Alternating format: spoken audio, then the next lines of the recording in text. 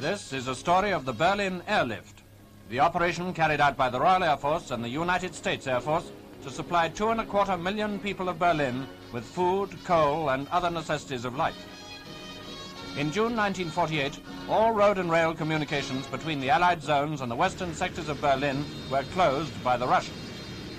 By the 28th of June, the only way into Berlin was by air, and the first RAF aircraft started this colossal undertaking. According to many predictions, an impossible one to maintain for any length of time, especially during winter. Aircraft began their ceaseless drone into blockaded Berlin, using all available airfields in the western zone. In the first 3 days, 500 landings were achieved, but with the aid of the United States Air Force, the number of flights rose by October to 600 per day. Sunderland flying boats of Coastal Command were ordered in to supplement the land-based planes. These took off from the Elbe at Hamburg and came down on one of Berlin's lakes. Food, still more food, and raw materials had to be poured across the aerial bridge into the blockaded city.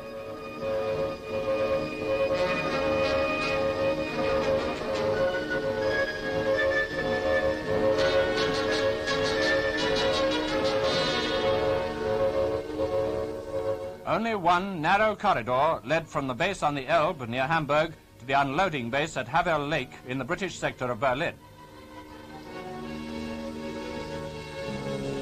Within 4 days of the decision to use them, the first giant boats, each carrying 5 tons of vital material, were on air transport service. You are clear to take off, over.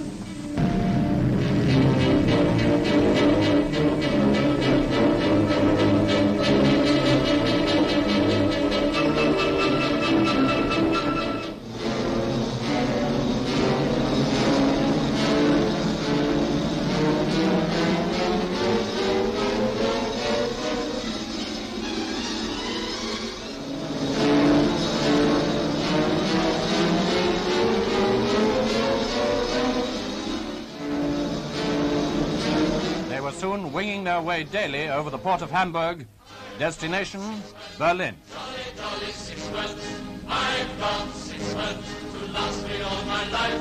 I've tuppence to spend and tuppence to lend and tuppence to send home to my wife.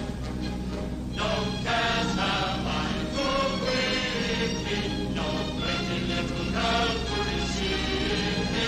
I'm happy as a king. Past the Olympic Stadium, and presently over the only power station left working in the western sector.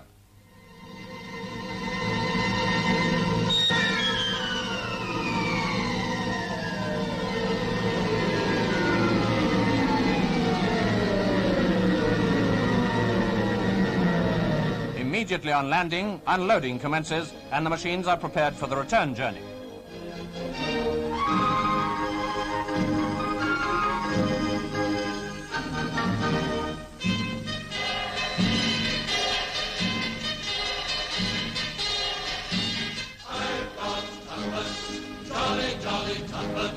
I've got tuppence to last me all my life. I've tuppence to spend and nothing to lend and nothing to send home to my wife. No cares have I to bring me, no pretty little girl to deceive me. I'm happy as a king, believe me, as I go. On the return trip, exportable freight was carried, and the opportunity taken to remove some of Berlin's sick children for convalescence. Only the very worst weather kept Allied aircraft out of the sky.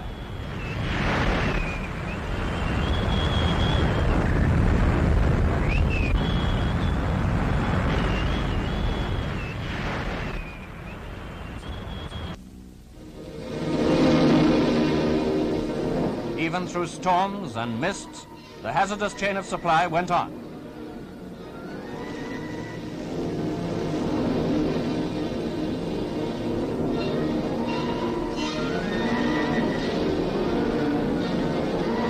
As dusk falls, Sunderlands tie up for the night. Although doing valuable service, the Sunderland's part was small compared to the land-based planes. These these indefatigable blockade runners carried on throughout the night and into the dawn.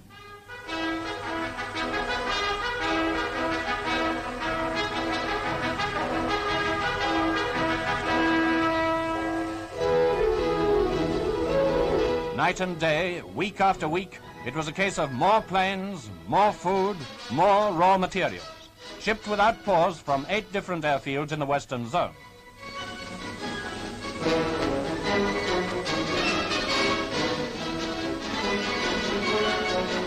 Month after month, the tempo of flights was stepped up, and by Christmas, American and British planes had made 100,000 trips and carried a total of 730,000 tons into Berlin. Even cars were transported.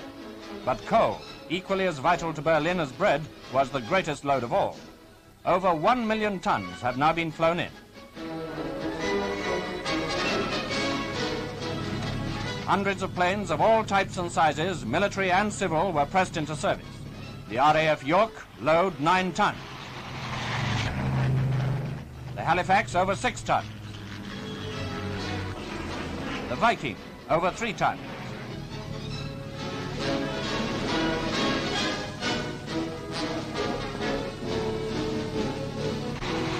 The RAF Dakota 3 tons. The Civil Tudor 8 tons. And what the Berliners call the Grosser Tudor 10 tons.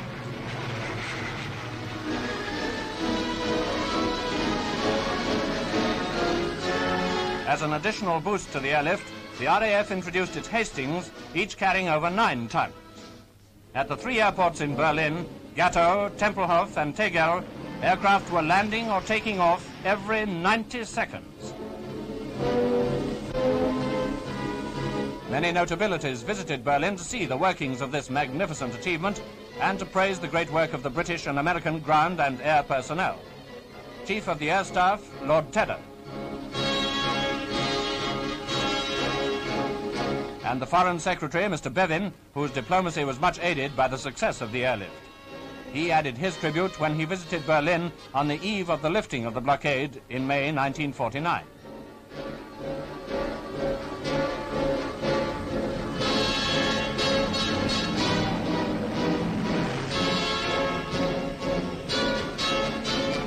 For 10 whole months, a ceaseless stream of Allied aircraft landed in Berlin, where Germans, supervised by British Army personnel, eagerly unloaded the vital supplies.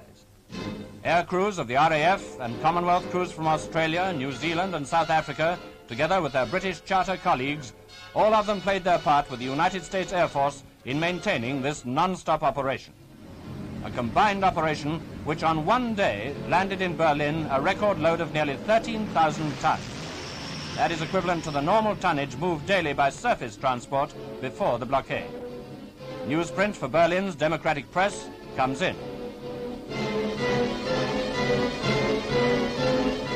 Mail for the outside world goes out.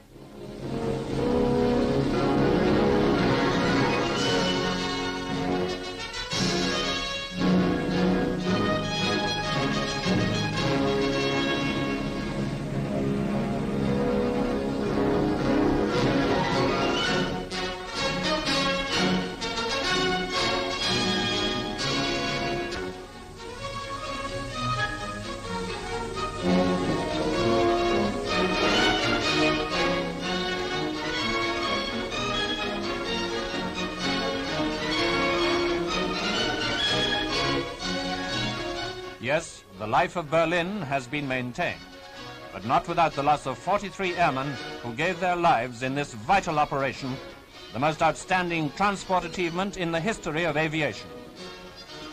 The airlift carries on.